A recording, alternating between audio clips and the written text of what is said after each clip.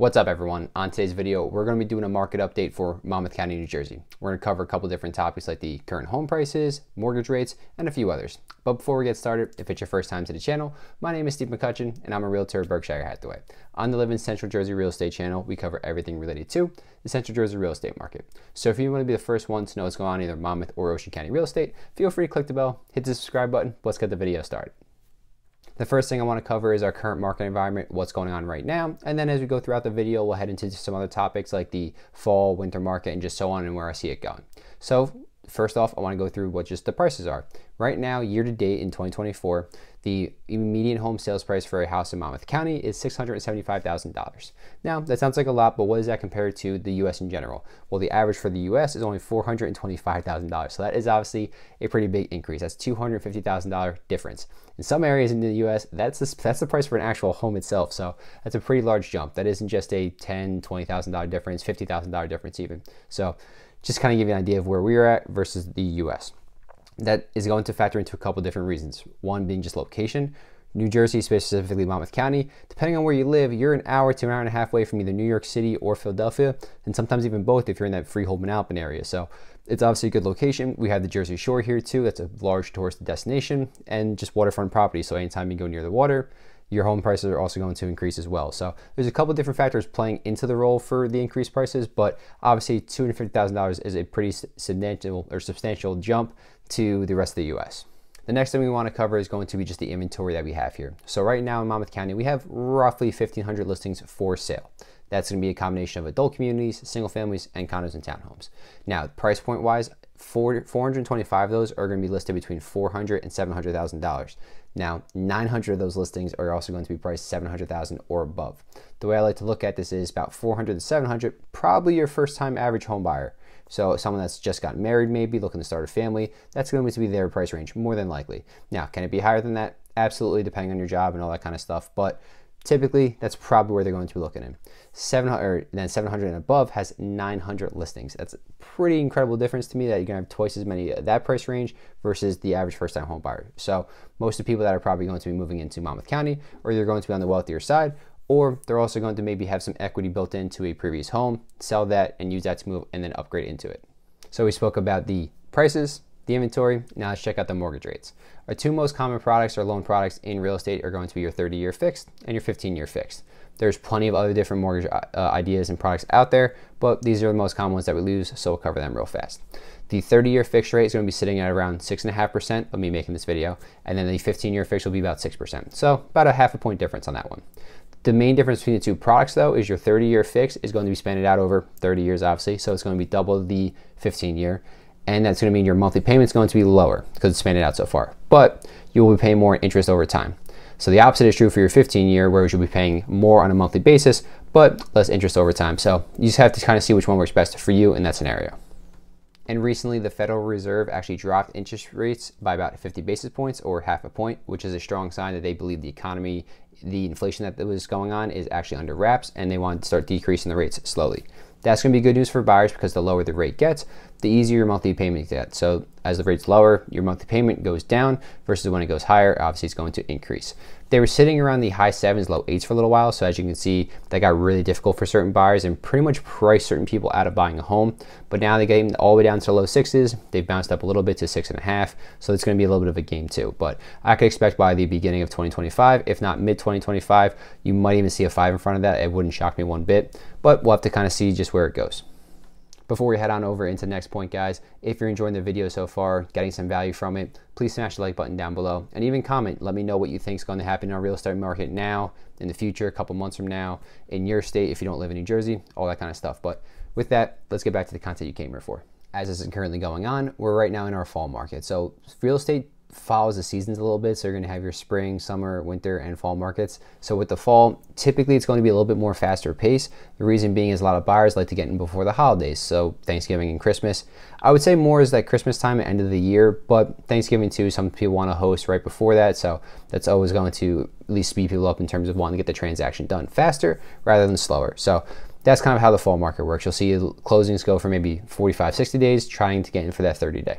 Once we head into the winter time, this is when things start to slow down for real estate. So you're talking right around Christmas up until, I would say, at least for New Jersey, once the Super Bowl hits, ironically, that seems to signify that, okay, we can start looking for a home, getting ready for the spring, maybe listing our place and trying to buy a new one. And this is going to go throughout the entire summer as well. So during the during the winter times, I would say, fall and winter, you're going to have a lower inventory, but also lower competition because people are usually moved in before the school year for their kids already. So you're going to cut out a large portion of the buyers and sellers. And then during the spring and summer times, we'll have a higher inventory, but also higher competition because more people are looking to move. And the last thing I want to cover today is going to be, where is the market going, or where do I think it's at least going to go? Personally, I think if you're looking to purchase, right now is probably the best time you're going to have for quite a while. The reason being, as we kind of just mentioned, there's going to be a little bit lower competition. And even if the inventory is a little lower, the idea is you're not going to be paying as much because there's not going to be as many people bidding on a home right now that's move-in ready, priced well, and it's not going to drive it up dramatically like you might see in the springtime. So possibly you can even sneak in, purchase a home now, and ride out an appreciation wave during the springtime. So I think that now is probably a better time to buy, because if rates drop like they're supposed to be, like we just mentioned with the Fed, and it comes to the summertime at the same time, or spring and summer market, you're going to be facing higher competition, lower interest rates, and people will be able to bid a lot more for a home because of that extra buying power. So right now, at least in my opinion, if you're buying, get it done as soon as possible, at least in the next 3 to 6 month time period. And as I kind of just alluded to, price point wise, I think prices are going to continue to increase. I know no one wants to hear that, and that's kind of sucky, especially if you're on the buying side and you've been waiting for prices to continually drop. Unfortunately, with the inventory being where it's at and how many people that are still looking for a home, and that's not even counting people that are probably on the sidelines right now that were priced out and they're just maybe getting back into it. I've had quite a few buyers of my own just reach back out to me that held off over the last year or two, being like, okay, now I'm ready to purchase. So when you add in people that put it off, the ones that are naturally going to be wanting to buy maybe their first home or whatever the case is, on top of rates lowering, I think you can see an absolute crapshoot. I'm not saying maybe 2020 levels, but I think we're going to see a market more similar to that than we have in a normal interest rate environment. So what's the big way to combat this? Well, we need more homes that are going to be listed. If we have the same number of homes listed as same number of buyers, well, then prices aren't going to dramatically increase because there's not enough demand or the demand isn't outpacing the current supply that we have. Right now, that is the case though. We have more demand than we do available homes for sale. Where can we get more homes? Possibly new construction. Now, we have about 200 of those listed on our MLS, and that's going to be from quick builds that are currently already built that you move into, to be built, and ones that are currently in the process of being built. Just 200. That's just listed on our MLS though. Typically, Toll Brothers, K. Horvanian, Ryan Homes, whatever other big builder that you see, they won't list all their lots available to us realtors on our MLS, but they might have some extra ones on the side too. So that number probably isn't accurate, and I would say it's not dramatically higher, but it's going to be higher than what's currently available for us to see. So there will be some new construction available, but unless the existing home market picks up dramatically and then we get a lot more listings on that side, it's going to be hard for me to see that prices don't continue to rise because we're going to have more demand than people looking to sell.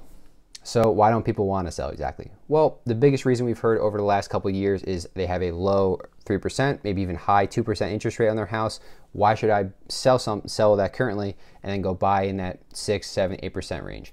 The reason being the reason they don't want to do that is obviously, one, your monthly mortgage is going to go up dramatically, and two, if you're upsizing your home, you're upsizing from a low 3% interest rate to a 7, 8% interest rate, let's just say, but also at the same time you're increasing the home price, your payment's going to go up even higher than that. So there's no need for a lot of people to do that. They can either build for a little bit cheaper, not necessarily build a new home, but build and expand upon their current home if they have the space to do so. Other people, like myself I have a low 3% interest rate on my townhome.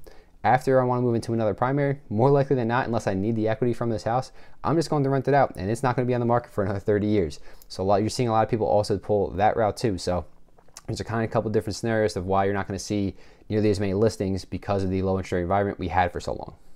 And on the selling side of things, I wouldn't be too worried about it too much, guys. So if you're looking to sell maybe in 3 months, 6 months, a year from now, you're not really sure, you're trying to time the market, for all the reasons we just mentioned, I don't see prices dropping dramatically anytime soon, especially here in New Jersey, being a very desirable area to live, and all the other things we talked about too. So take it as you will. If you're looking to upsize, downsize, do it at your own pace and when you feel comfortable doing it, retiring, if your health's declining and you have another reason, whatever the case is, right? You typically just don't sell a home to sell a home. There's something going on in your life to making you want to do that. So take it on your own timeline. I wouldn't be too worried. Buying, I would really try to recommend getting in as soon as possible, riding out the appreciation wave, and you'll probably be a lot happier doing it now. Less competition rather than waiting and possibly getting outbid a couple of times, because it's really not fun to do that. And if you're looking to buy or sell in the Monmouth County area, feel free to reach out. All my contact information is down low in the comments and description. Whether you're 1 month, 3 months, 6 months, even a year out, it doesn't matter to me. Let's just get you on the right path towards your real estate goals. And if you're looking to move to a different part of the Central Jersey area, check out 2 videos popping up, and hopefully they'll help you out a bit too. Have a great day.